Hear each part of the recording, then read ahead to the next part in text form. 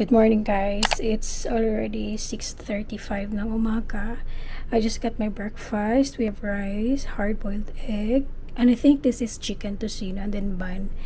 Thank you, Novotel. So this is going to be our breakfast. I have to eat early guys kasi today gagawin namin yung swab testing namin. Good morning guys! It is our 6th day of the quarantine, yes. Currently 8:10 ng umaga. As you can see, kanina sobrang aga kong nagising. Like, hindi naman sobrang aga. But 6:15, 6:30 ba yun kanina nagising na ako. And then, I ate my breakfast. Now, I am ready na, guys. Nag-half bath lang ako. Siguro mamaya na lang ako maliligo after ko mag-swab test. Kasi, syempre, pag naligo ako ngayon and ma-expose ako sa labas, pagbalik, kailangan kong maligo ulit. So, nag-half bath na lang ako, guys. And then, mamaya na ako maliligo after ng ating swab test. Guys, wish me luck. Sobrang natatakot ako. Pero, wala tayong choice. We have to be brave. Kaya natin to. Kaya natin to. Lagi ko ngang sinasabi sa inyo, think positive, but stay negative. O, diba? Anyways, nakatulog naman ako kagabi ng maayos-ayos. In fairness naman. So, yan guys, medyo haggard pa tayo. Kasi ang haga-aga pa. Nag-brow lang ako and then naglagay lang ako ng konting lip tint. Okay, and ang suot ko nga pala guys, grabe. Unfortunately, yung dala kong pantalon is dalawa lang sis. Yes, yung isa sobrang sikip na kasi nga sobrang taba na natin. So, ang suot ko guys is naka-shorts lang ang lola nyo. And then, I will be wearing my Yeezy na shoes. Yun lang. Kasi at least ito, mamaya, i-insert ko na lang siya sa luggages ko. And hindi siya bulky since short lang siya. Guys, I am so excited na umuwi. At the same time, kinakabahan talaga ako. Dahil nga dito sa swab test natin. But yeah, think positive lang tayo guys. Okay, update nga pala dito sa ating mga luggages. So ayan guys, okay na yung isa nating luggage. Ayan, good to go na yan. And ito naman, ito na lang yung balance natin. And itong mesh na to dito guys, yan yung ilalagay ko dito sa my space. Then meron pa akong isang luggage doon para sa ating computer and para sa ating pack bag. Ayan. Ooh, I still have my pizza. 2 days na pala to guys. Hindi ko na ilabas kahapon. Hello, that's me. Dito sa part na to guys, ayan yung shoes natin. And then ito yung hand carry ko together with a small luggage. Yan, fix ko na lang yan mamaya kasi gagamitin ko pa naman yung mga yan. And guys, bago ko pa makalimutan, hindi ko pala to na-mention sa mga previous vlog ko kasi ang daming nagtatanong sa akin na what if taga-province ka, ihatid ka ba ng OWA or ano yung magiging proseso if taga-province ka. Okay, so ako guys, taga-province ako. I'm from Bukidnon. So ang gagawin ng OWA, after nating mag-quarantine dito with a negative result, around 8:30 to 9 ng umaga kinabukasan, ihahatid nila kayo sa airport on the way to Cagayan de Oro City kasi wala namang airport sa Bukidnon, okay? Or kahit saan mang province kayo, 8:30 to 9, yun yung mga time na naghahatid sila ng mga passenger going to their provinces. So, meron tayong tinatawag na chartered flight, which is para yun sa mga OFW. So, the question there, isagot ba ng OWA yung pamasahe, ganito, ganyan? Yes, definitely yes. Sagot po ng OWA. So, if taga-province kayo guys, sabihin nyo sa mga employer ninyo na i-book kayo ng ticket up to Manila only. Kasi from Manila, going to saan mang province kayo, sagot na yan ng OWA, which is so good, diba? And isa pa guys, bago kayo i-release dito sa inyong mga quarantine facility, inform your family to get an acceptance letter. So yung sa asawa ko guys, it took him like half day para makuha yung acceptance letter na yun. So, ang sabi sa kanya doon, pagkakuha niya ng acceptance letter, ang ginawa niya is pinicturean niya yung acceptance letter na yun, sinend niya sa akin, and then ang sabi sa kanya doon is, yun yung ipipresent ko ngayon pagdating ko ng airport. Sa Lagindingan Airport, yun yung ipipresent ko. Meaning to say na pwede na akong dumiretso kung saan man ako pupunta since meron na akong acceptance letter from my LGU or local government unit. Okay? So, dapat i-inform nyo ahead yung family ninyo kasi minsan kasi matagal yung proseso. Pagdating nyo pa lang dito sa inyong mga quarantine facility,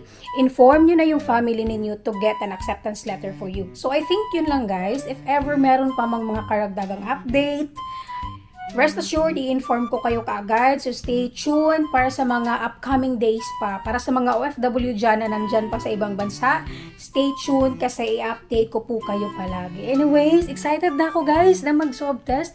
Excited na, natatakot at the same time. Sobrang mamimiss ko tong view na to guys. For 6 days, ito yung tinitingnan ko kada umaga, diba?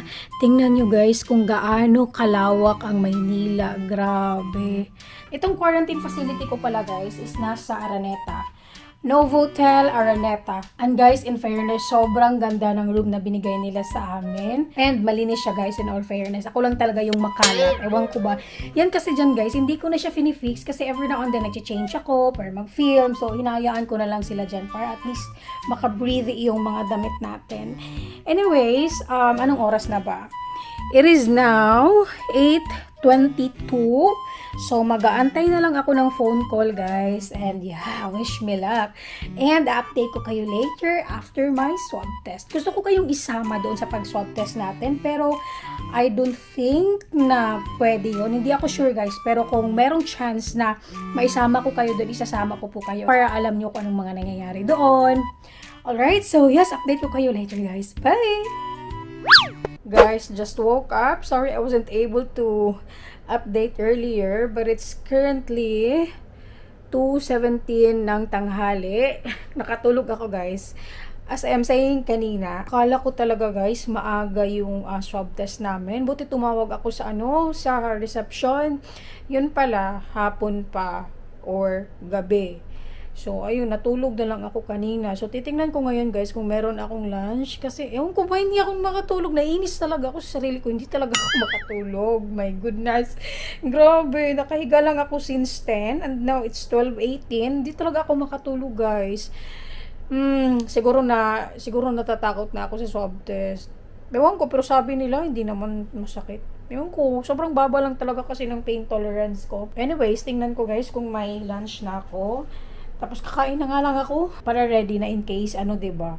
Malay natin baka alauna or 2:00, so we have to be prepared. But yeah, let's check.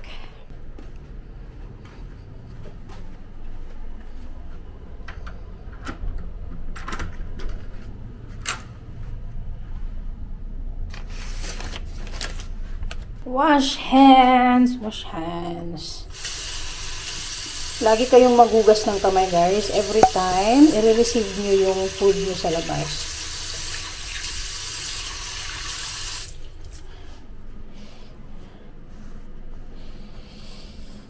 Alright, let's check what I've got for lunch. Lunch na naman. Andito pa yung breakfast ko guys. Hindi ko naubos kasi ang dami nilang maglagay ng rice. Yes, ang daming rice. Rice galore talaga dito guys. As in, hindi ka titipirin sa rice. Dito lang, konti lang yung ulam nila. Konti lang talaga yung serving ng ulam nila. Like, pang isang tao lang. So, kung mabibitin ka, naku. Ooh, wow. Alright, so this is our lunch. We have rice galore na naman. Itong rice nila guys, nasa 2 cups yan. We have tokwa, yap, and then talong yata yan ni. And this one, pork na naman. So yes, that is our lunch. Thank you, Novotel. Guys, it's already 5:32 ng hapon. Until now, wala pa din yung magsaswab sa amin. Kakatawag ko lang sa reception and sabi nila, malilate lang daw. And alam nyo ba guys, sobrang nagutom ako. Ano pa lang ngayon guys? 5:32 pa lang ng hapon. Which is usually hindi yan nangyayari sa akin. Siguro kakaisip ko about sa swab test. Parang na-stress ako kaya nagugutom ako. Anyways, nag-order ako sa kanilang restaurant. So, nag-order ako nitong garlic cream cheese bun. Tapos, cheese bread roll. And of course, hindi mawawala yung ating chocolate milk tea. Yes, pampaano lang guys, pampa-relax. Kasi, ewan ko ba, nai-stress na ako guys. Lagi ko siyang iniisip. Kaya siguro hindi din ako makatulog. Dahil lagi kong iniisip na magsa-swab test. And, knowing na masakit. Sabi nila masakit daw. Good luck talaga sa akin. Gusto ko talaga kayong isama doon pag nag-swab test kami. Let's see if pwede ang camera doon. Then I'll take you there. Okay? So, alright guys. So, dumating na yung ating in-order. We have chocolate milk tea. We have cheese bread roll. Itong nasa baba guys, same lang yan sila. This one naman is the garlic. Wow! Looks so good guys. Ito yung kanilang garlic cream cheese bun. Mura lang to guys. Nasa 100 pesos lang siya. Ito naman, magkano ba to? 120. 6 na piraso. And ito, 120 din. Wow! Grabe, bread galore tayo ngayon guys. Ayan, panlaban sa mga gutom-gutom dyan. Ayan, o kain tayo guys. Kain tayo guys. Kasi anytime from now, tatawag na sa atin yung reception.